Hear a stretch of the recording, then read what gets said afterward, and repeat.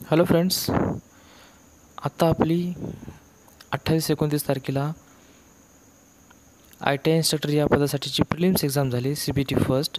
तर 2015ला ही एक्झाम जेव्हा झाली होती त्यावेळेसचा प्रिलिम्सचा पेपर आपण बघितला. त्यामधले भरपूर सारे टॉपिक्स बघितले. त्याच्यानुसार आपल्याला आजच्या या एक्झाममध्ये भरपूर फायदा झाला, कारण की त्याच्यातले टॉपिक कळाले आणि आपल्याला एक अभ्यासाची दिशा कळाली. ठीक आहे. तर त्यावेळेसचा जो पेपर होता 2015चा प्रिलिम्सचा, तो CBT फर्स्ट समजूया. म्हणजे काय होईल की आता जी एक्झाम येणार आहे त्या एक्झामसाठी आपण त्यावेळेसचा जो मेन्सचा पेपर आहे ते पेपर बघू. म्हणजे आपल्याला बरेच सारे टॉपिक्स कळतील. आपल्याला अभ्यास कोणत्या दिशेने करायचा आहे, कोणते टॉपिक्स करायचे आहेत, आपल्याला कशा डेप्थनं करायचं आहे. कारण की माझे भरपूर सारे फ्रेंड्स हे जॉब करत करत या गोष्टीचा अभ्यास करतात. ITIवाले, पॉलिटेक्निकवाले, इंजिनिअरिंगवाले आणि भरपूर सारे फ्रेंड्स हे फ्रेशर्स आहेत. भरपूर साऱ्या मित्रांनी ही एक्झाम आधी दिली नव्हती. तर त्या मित्रांना माझ्या या क्वेश्चन पेपरद्वारे टॉपिक्स कळतील आणि त्यांना एक अभ्यास करायची एक दिशा भेटेल. ठीक आहे फ्रेंड्स. तर हे जे आपल्या यूट्यूबवर असल्यामुळं काय होईल की त्यांना त्यांच्या जॉबच्या वेळेस जिथं पण टाईम भेटतं आहे त्या टाईममध्ये किंवा येता जाता ट्रॅव्हलिंगच्या वेळेस भरपूर जणं बसनं किंवा ट्रेननं प्रवास करतात. त्यामध्ये सुद्धा हे बघू शकतात. जिथे कुठे वेळ भेटेल तिथंही त्यांना बघता येईल. ठीक आहे. आता बघा, मी सगळ्यात अगोदर हे प्रश्न वाचून दाखवतो आहे. तुमचा जर अभ्यास झालेला असेल तर तुम्ही मनातल्या मनात किंवा पेन पेपरवर या क्वेश्चन्सचे आन्सर इमॅजिन करा. मी सगळ्यात शेवटी एक 5 मिनटात याचे आन्सर सगळे देणार आहे. आता मी इथं टिक मार्क करत नाही का, कारण की जर इथं टिक मार्क केलं तर आन्सर माहिती होऊन जाईल, काही फायदा होणार नाही. ठीक आहे. आणि जर आन्सर माहिती नसेल तर तुम्ही इमॅजिन करू शकता. त्याला पॉज करून तुम्ही इमॅजिन करू शकता आणि सगळ्यात शेवटी त्याला तुम्ही क्रॉस चेक करा की आपले किती आन्सर्स बरोबर आलेत, आपला कसा अभ्यास आहे, आपली डेप्थ किती आहे अभ्यासाची. ठीक आहे फ्रेंड्स. तर त्यावेळेस 2016ला हा दिलेला मी पेपर. त्याच्यामध्ये फर्स्ट क्वेश्चन हा आहे फिटर आणि टर्नर या पदासाठी दिलेला हा पेपर होता. Which file is use to make accurate size of work piece with a high degree of finish. आता ऑप्शन सगळे सांगतो आहे. Rough file, bastard file, smooth file और डेड स्मूथ फाईल. तर यापैकी एक आन्सर तुम्ही मनातल्या मनात इमॅजिन करा किंवा पेन पेपरवर इमॅजिन करा. सगळ्यात शेवटी याचा आन्सर सांगणार आहे मी. प्रत्येक प्रश्नाचं आन्सर सांगेल. As per the second question, as per system international 1 मायक्रॉन्स means. First option 0.1 millimetre, second option 0.01 millimetre, third option 0.001 millimetre, fourth option 0.000001 millimetre. आता हे third question. Feed in drilling depends on. First option finish required, second option drill material और type of drill, third option material to be drill, fourth option all of the above. इथं print mistake आहे. Fourth question, a screw thread designated by M24/2. A screw thread designated by M24/2 has an angle of thread equal to. First option 55 degree, second option 60 degree, third option 29 degree, and fourth option 45 degree. ठीक आहे. या प्रत्येक क्वेश्चनमधले एक answer imagine करा तुम्ही. Fifth question, percentage of carbon in mild steel is.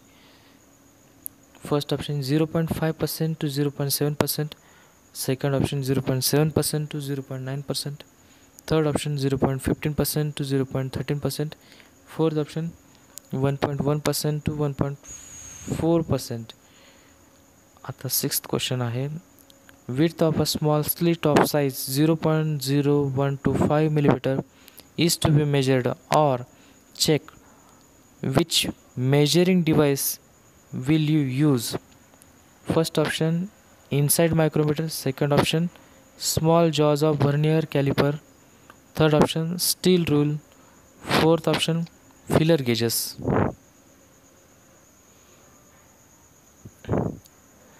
Seventh question, The lead of micrometer screw gauge is 0.5 millimeter. The number of graduations along the circumference of the thimble of the micrometer are 50. What is the least count of the micrometer screw gauge? Option आहे 0.005 millimeter. Second option 0.001 millimeter. Third option आहे 100 microns. Fourth option आहे 0.1 millimeter. Second वाला option आहे 0.01 millimetre. ठीक आहे.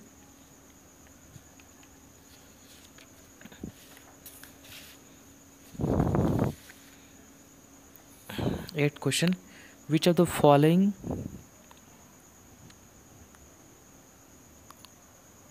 flowing fluids is the most popular variety because of ability to be used for number of machining operations and cheapness? म्हणजे हे आता बघा ऑप्शन्स आहेत. फर्स्ट सोल्युबल ऑइल, सर्वो सिंथेटिक 2, सर्वो सिंथेटिक 5 आणि बेन्झिन. ठीक आहे, हे 4 ऑप्शन आहेत. 9th question, which of the following measuring devices is not an end standard? First option micrometre screw gauge, second vernier calliper, third slip gauges, fourth आहे steel rule. इथं पण print mistake आहे. 10th 30 capital H 796 is designation of feet. What does 30 inches represent? Exact size of hole, shaft in smaller, exact size of shaft, basic size, both hole and shaft, none of the above. हे 4 option आहेत. 4 पैकी एक imagine करायचं. Which type of feet is HD D to the bottom 10? First option interference feet, second option clearance feet, third option transition feet, fourth option none of the above. त्याच्यानंतर 11th आहे, which type of feet is HG D to the bottom 10? First option आहे interference feet, second option आहे clearance feet, third option आहे transition feet आणि fourth option आहे none of the above. Which of the following is an interference fit? H7, H to the 7, H to the bottom, H to the bottom 7 dash K to the bottom 6. Direct सांगतो आता मी. हे second वाला आहे H7 dash N6, S7 dash S6, fourth वाला आहे H8 आणि dash F7. Which is symbol for सिलेंड्रिसिटी in the context of form tolerance? First option आहे circle, Hemy circle, 2 रेषा आहेत बाजूला. ठीक आहे, टॅन्जंट आहेत आणि हे रोम्बस फोर्थ वाला. त्याच्यानंतर हे बघा, हे ऑप्शन हा दिसला होता व्हिडिओमध्ये. बघा, सर्कल, हेमी सर्कल, एका सर्कलच्या बाजूने 2 टँजंट जात आहेत आणि एक रोम्बस. त्याच्यानंतरचा क्वेश्चन आहे, following is not commonly available size of sine bar to check taper angle. First option आहे 100 मिलीमीटर, सेकंड ऑप्शन आहे 200 मिलीमीटर, थर्ड ऑप्शन आहे 250 मिलीमीटर आणि फोर्थ ऑप्शन आहे 145 मिलीमीटर.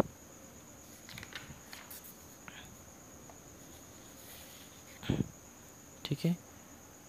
15th नंबरचा क्वेश्चन आहे, what is the range of carbon content in the tool steels? First option आहे 0.9% to 1.4%, second option आहे 0.25% to 0.6%, third option आहे 0.6% to 0.9%, fourth option आहे below 0.25%. 16. Carbon content in steel required for full hardening is. First option आहे 0.25% carbon, second option 0.4% carbon, third option 0.45%, fourth option आहे above 0.6% carbon. आणि त्याच्यानंतर 17th question आहे what is the average temperature produce by arc in the arc welding process. About 6000 degree centigrade, about 600 degree centigrade, about 100 degree centigrade, about 1000 degree centigrade. त्याच्यानंतर 18 नंबरचा question आहे. 18 नंबरचा question what is the range of roughness values produce in filing. First option है 1.5 to 15 microns, second 1.6 to 25 microns, third 0.04 to 0.16 microns, fourth 0.25 to 25 microns. 19th question for step turning on lathe we need. First option है plain turning tool, second parting tool, third bore knows tool, fourth facing tool. नंतर आहे 20 नंबरचा question the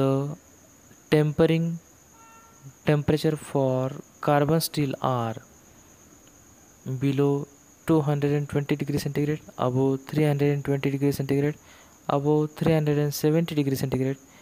आणि fourth नंबरचा आहे between 220 degree centigrade to 320 degree centigrade.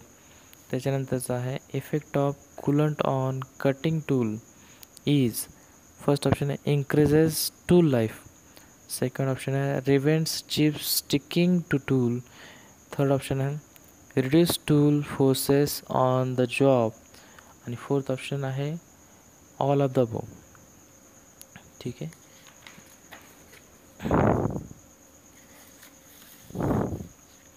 22 नंबरचा question आहे for a single point lathe cutting tool the value of top rake angle is usually. First option 10 degree, second option 15 degree, third option आहे 65 degree, आणि fourth option आहे 45 degree. 23 नंबरचा question for turning soft materials tool angle provided R.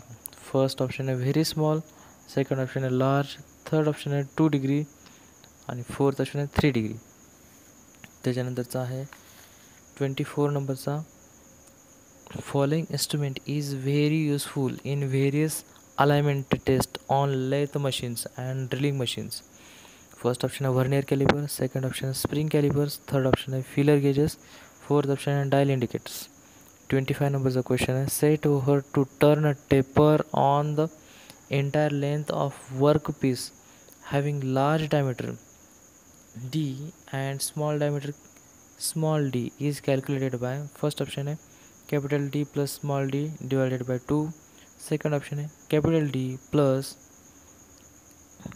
d divided by 2 म्हणजे हे वेगळं आहे small d by 2, third option है d capital D small minus small d divided by whole divided by 2. तर इथं separate आहे capital D by 2, नंतर separate plus D. तर यापैकी एक आन्सर इमॅजिन करा आणि आपण शेवटी आपण ते क्रॉस चेक करू. त्याच्यानंतरचा 26 नंबरचा क्वेश्चन आहे. 26 नंबरचा question the lead of a double threaded screw with pitch equal to 2 millimetre is. First option आहे 2 मिलीमीटर, सेकंड ऑप्शन आहे 4 मिलीमीटर, थर्ड ऑप्शन आहे 8 मिलीमीटर, आणि फोर्थ ऑप्शन आहे 6 मिलीमीटर. त्याच्यानंतरचा क्वेश्चन आहे square threads R use in. First option lead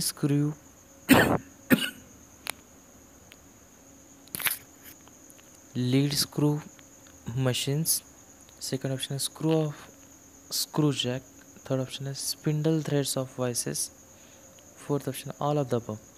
28 number का question है ए 10 TPI thread has a pitch of. First option है 2 millimetre, second option 5 millimetre, third option है 2.54 millimetre, आणि fourth option आहे 1.5 inch. त्याच्यानंतरचा question आहे 29 नंबरचा Cycle time of operation can be reduced by first reducing setting time, second option is reducing equality, third option is reducing working hours, fourth option is reducing lubricants. 30. Knurling tool is used for first is stock removal, second is rough cutting, third obtaining rough surface for better hand grip, आणि fourth option आहे none of the above. ठीक आहे. याच्यानंतरचं boring is not done with boring bar, second आहे boring tool, facing tool आणि file. इथं पण print mistake झाली. 32 नंबरचा क्वेश्चन आहे accuracy of machine tool is tested periodically. This is required to इन्श्युअर. First option आहे accuracy of operations on the machines, second accuracy of measuring devices, third option आहे performance of operator, fourth option आहे none of the above. 33 नंबरचा question आहे taps and dice R चॅम्परिंग tools, finishing tools, threading tools, none of the above. ठीक आहे. त्याच्यानंतरचा question आहे taper angle is measured with the help of first angle decker, micrometer screw gauge, third filler gauge, fourth none of the above. Fatness of the lathe machine bed is tested with first micrometer screw gauge, steel rule, spirit level, none of the above. त्याच्यानंतरचं बघा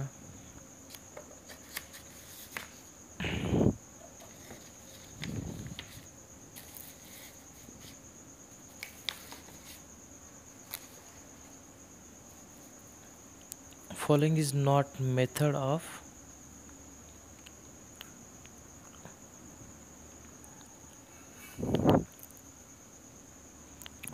not method of brazing carbide tips. First option आहे furnace brazing, second option आहे induction brazing, third option आहे torch brazing आणि fourth option आहे fillet brazing. 37 नंबरचा question आहे cutting speeds recommended for HSS drills for mild steels is 23 meter per minute, 8 meter per minute, 10 meter per minute आणि fourth आहे 40 metre per minute. त्याच्यानंतरचा question आहे 38 नंबरचा for 20 millimetre diameter drill feed per revolution recommended is first option 0.1 millimeter per revolution, 0.28 millimeter per revolution, 0.34 millimeter per revolution, 0.16 millimeter per revolution. त्याच्यानंतरचा question आहे following is the list count of widely use metric vernier height gauge. First option 0.1 millimeter, second option 0.001 millimeter, third option 0.5 millimeter आणि fourth option 0.02 millimeter. A lead screw of lathe has 6 millimeter pitch and is required to be cut 2 millimeter pitch threads. Then speed of gear on spindle shall be dash dash speed of gear on land screw. First option is equal to, second option is third times, third option is 1/3 times आणि fourth option आहे 6 times. ठीक आहे. हे सर्व प्रश्न झालेले आहेत आणि ह्या प्रत्येक प्रश्नामधलं तुम्ही एक क्वेश्चनचा आन्सर इमॅजिन केलेला असेल किंवा वहीवर लिहून ठेवलेला असेल किंवा एखाद्या पेपरवर किंवा तुम्ही स्वतःच्या मनात इमॅजिन केलेलं असेल. तर मी आता सगळ्या क्वेश्चन्सचे आन्सर टिक मार्क करत आहे तर त्याचा तुम्हाला फायदा होईल. ठीक आहे. तुमचे आन्सर्स किती करेक्ट आले काय नाही तुम्ही हे चेक करू शकता. ठीक आहे. बघा फ्रेंड्स सर्व क्वेश्चन्सचे आन्सर्स टिक मार्क केलेले आहेत. फर्स्टचं फोर्थ आहे, सेकंडचं थर्ड नंबरच्याचं फोर्थ,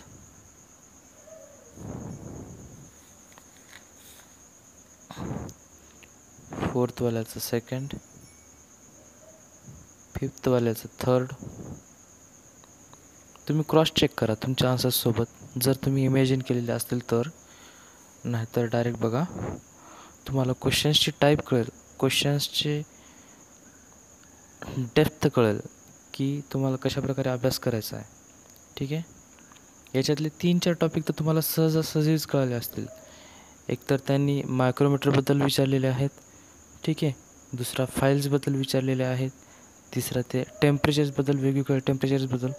हे छोट्या रफनेस, त्याची जी क्वालिटी असते, क्वालिटी मेजरमेंटचे जे प्रकार असतात.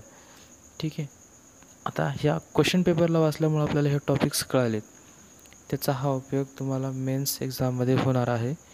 बघा, 5thचं 3rd नंबरचं ऑप्शन आहे, 6व्या प्रश्नाचं 4th, 7व्याचं 2nd,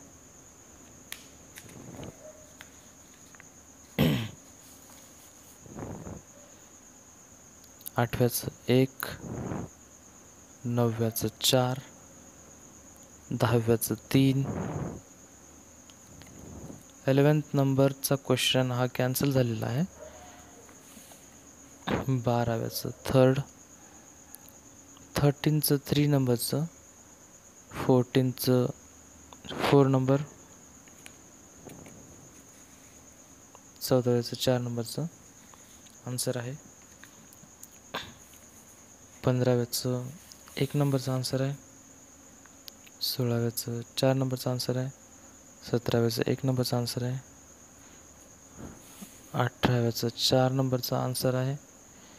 19व्याचं 1 नंबरचा आन्सर आहे. 20चं 4 नंबरचा आन्सर. 21चं 4 नंबरचा आन्सर.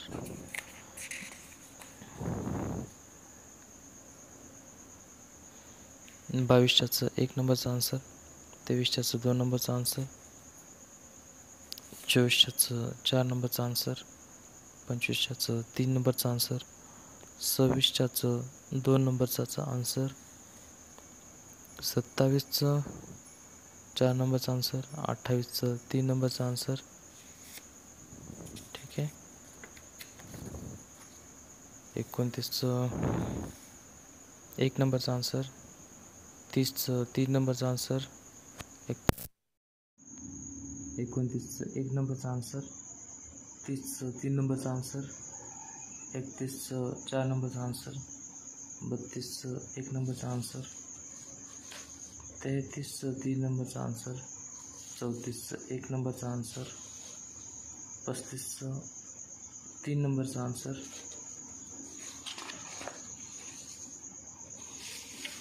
36चं 4 नंबरचा आन्सर. 37चं 1 नंबरचा आन्सर. 38चं 2 नंबरचा आन्सर. 39चं 4 नंबरचा आन्सर.